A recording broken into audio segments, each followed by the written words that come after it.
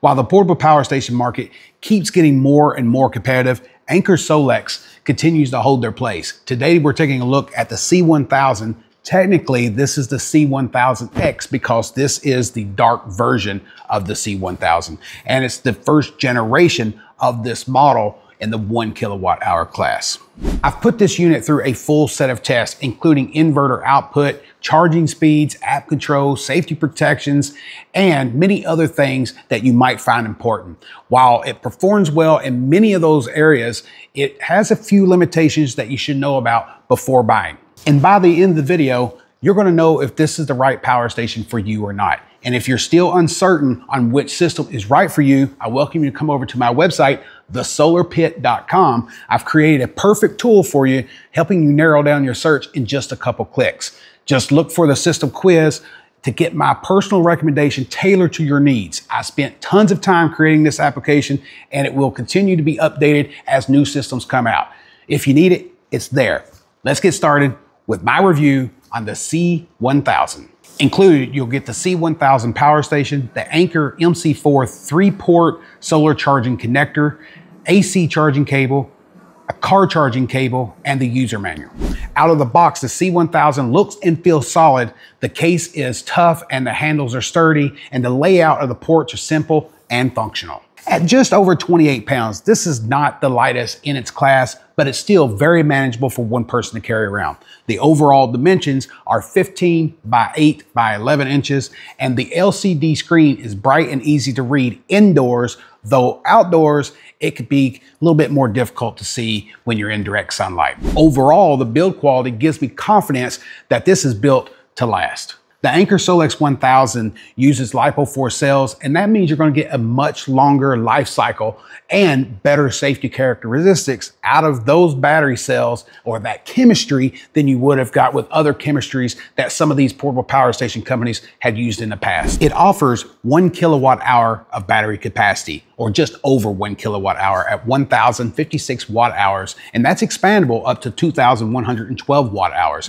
During testing, I did check the usable capacity of the C1000, and I got 970 watt hours out of the battery, ultimately translating into an efficiency of around 92.7%. And that is in the upper echelon of all portable power stations that I have ever tested. This is equipped with a pure sine wave inverter, and I did verify that it has clean waveforms. The rated output of this is 1,800 watts of continuous output and 2,400 watts of surge capabilities. Of course, I tested those claims, charging it up to 100% and discharging it right at the max continuous level, and the power station performed flawlessly. I did perform a surge test, and it did spike over 1,800 watts for a short amount of time. So everything, what they say that the output is capable of, certainly performed like it should. For the outputs, you get 6 AC sockets. One of those are labeled surge pad. That is the only one that can handle that 2,400 watts of surge that I mentioned earlier. You get 2 standard USB-A ports, 2 high-speed 100-watt USB-C ports, and a 12-volt car outlet. There is a light integrated into the power station that has 3 settings, and the overall configuration is pretty straightforward, although a bit more limited on some of the DC high output options that you might see in other competitors' portable power stations. But I find that the 12-volt, 10-amp car socket is the sweet spot when it comes to these DC options for powering things in, like, say, an RV or for van life. Safety is one of the areas that Anker Solix emphasizes on their entire product line, including the C1000. Inside, the battery management system protects against overvoltage, overcurrent, short circuit, and over temperature events. The outer shell is made of a fire retardant material to help suppress if something would ever occur with the batteries on the inside as well. And Anker has the certifications in place to back up those safety claims. The cooling fans kick on automatically under high load or fast charging.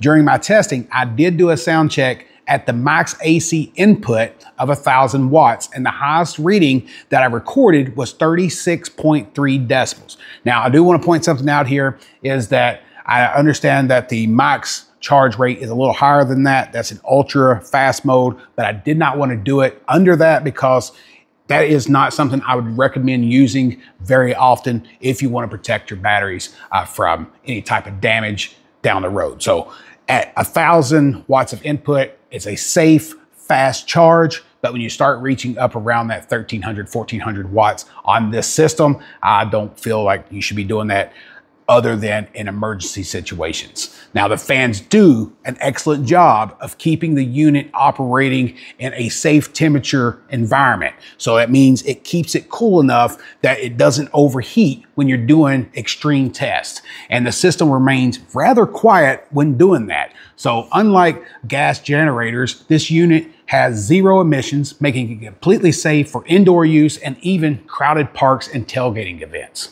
Now, moving into performance, I tested the efficiency, and the C1000 came in at a very impressive result for any class. Efficiency above 85% is considered good, over 90% is considered great, but achieving over 92% across a variety of real-world tests is in an elite class, and this was over 92%.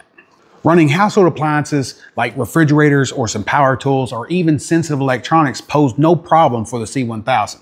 Voltage stability was solid throughout all of my tests. The C1000 also has a UPS of 20 milliseconds or less. So what that means is it can switch from one power source to another power source in less than 20 milliseconds, meaning there's no disruption in your sensitive electronics if the power happens to go out. So we're feeding the AC into this, and that is doing a pass through and it's powering that electronic.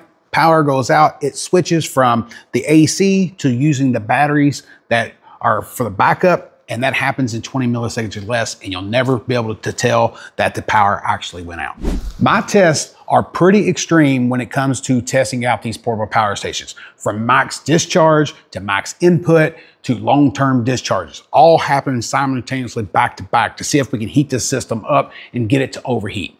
And the system performed excellent under much harsher conditions than you'll ever come close to pushing this unit. I can almost guarantee you that. It did not overheat, did not have any faults, which provides me with the confidence that this power station will perform great in under all conditions. One of the strongest features of this unit is charging speed. Using a standard AC wall outlet and setting the system to ultra fast mode, I was able to go from 0 to 100% in about an hour. Although I don't recommend using that mode all the time, like I mentioned earlier, it is nice to have that feature if you need it for an emergency. For solar input, the rated maximum is 600 watts of input, and that is a very solid amount of solar input for a system of this size. Car charging is supported as well, although at a much slower pace. It's better left as a backup method. However, if charging in your car, van, or RV is a must, I would recommend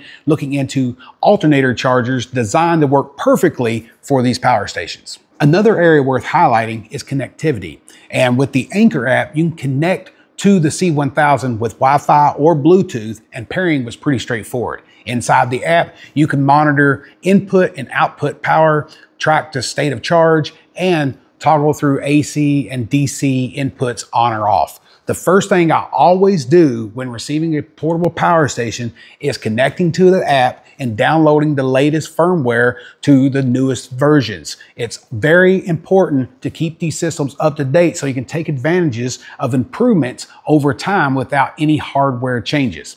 In my experience, the connection was very stable, and overall, the user interface of the app was very user-friendly and easy to navigate. In daily use, the C1000 is pretty convenient, though not without quirks. The handles make it easy to carry around for short distances, but the weight is noticeable compared to some of the other lighter 1 kilowatt hour options that are on the market.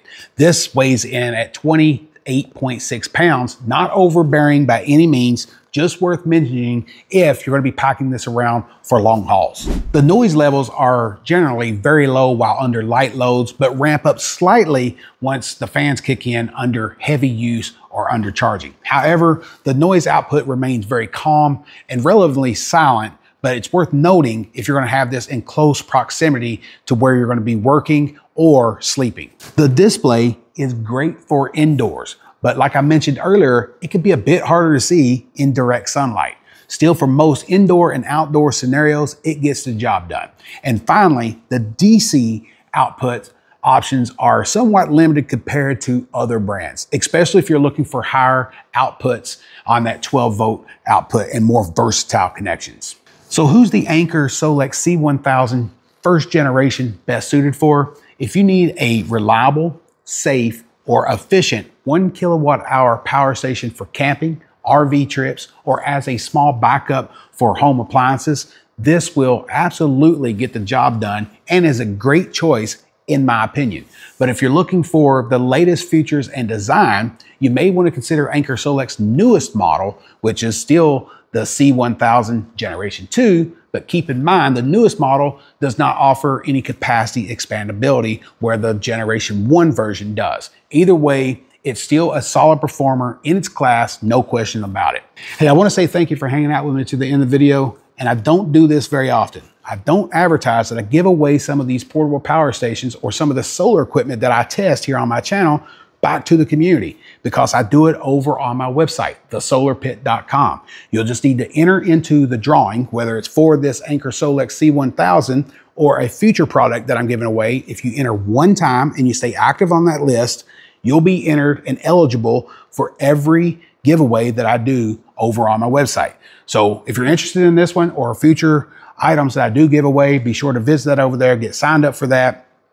If I choose your name, it needs to be a valid email, so that way I can reach out to you and get your information and send out the item to you free of charge. So I do want to try to give back to the community as much as I can, because you all have supported me so much through my journey here on YouTube and my other social media outlets, and I couldn't do it without you. So hopefully you are the lucky winner of the C1000 or future items that I put up over on the website. Hope to catch you in my next video.